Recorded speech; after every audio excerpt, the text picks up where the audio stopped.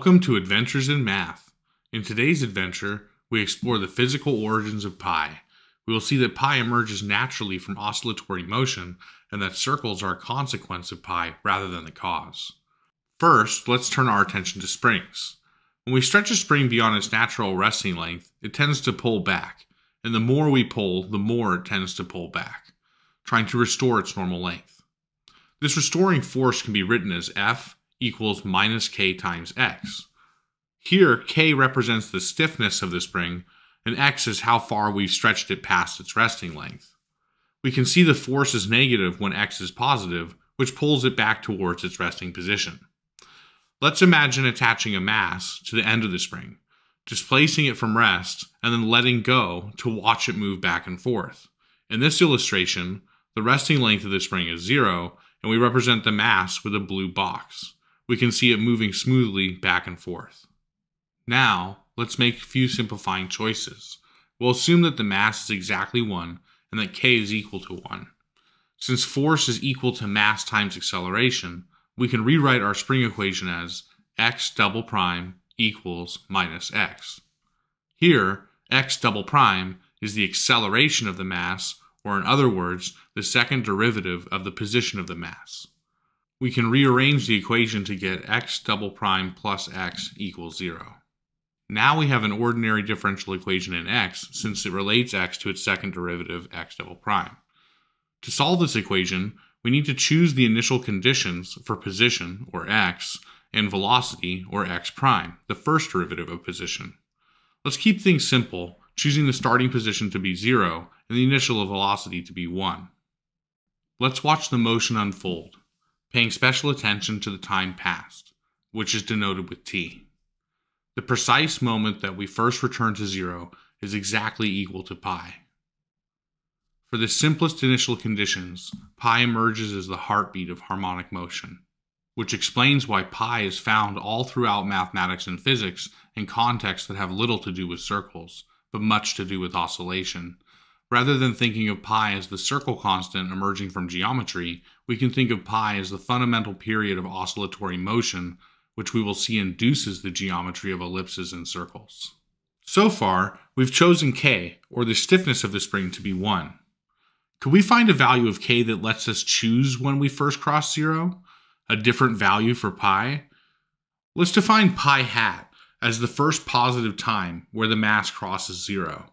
Now we have the more general boundary value problem, x double prime plus k times x equals 0, where the initial position is 0, the initial velocity is 1, and the first positive 0 crossing is at pi hat. Differential equations of this form are well studied, and we know that for k greater than 0, the solution must have the form x of t equal to a times cosine of omega t plus b times sine of omega t, where omega is equal to square root of k. Let's use the initial conditions to solve for a and b. First, we find that a is equal to 0 and that b is equal to 1 over omega. Then we find that x of t is equal to 1 over omega times sine of omega t. Finally, we apply the constraint that pi hat is the first positive 0 crossing of x. We find that omega is equal to pi divided by pi hat, and we can plug this in to get the solution pi hat divided by pi times sine of pi over pi hat times t. Now that we've found a version of sine that works with pi hat, let's find an equivalent form for cosine. We can change our initial conditions so that the position starts at 1 and velocity starts at 0, and then enforce that our first 0 crossing happens at pi hat over 2. Applying the same process as before, we can find the solution cosine pi over pi hat times t. We can define a parametric curve using these two solutions. When we set pi hat equal to exactly pi, this will simplify to cosine of t sine of t, which is the familiar unit circle in standard Euclidean geometry. Now we can try setting pi hat to other values to see what effect it has on the unit circle. In this illustration, we can see that as we deviate from the typical value of pi, the unit circle warps into an ellipse. This isn't a trick. When we redefine pi this way, we implicitly induce a non-Euclidean geometry. To see this clearly, Let's look at another standard way to define the unit circle using geometry. X squared plus y squared equals 1. This definition states that all points x, y that are a distance of exactly 1 from 0, 0 make up the unit circle. However, this definition implicitly uses the Euclidean metric as the distance. We can make this more general using something called a Mahalanobis distance to see how pi hat fits in. When we choose a value of pi hat that is not equal to pi, we get an equation of an ellipse when we plug in our Mahalanobis metric.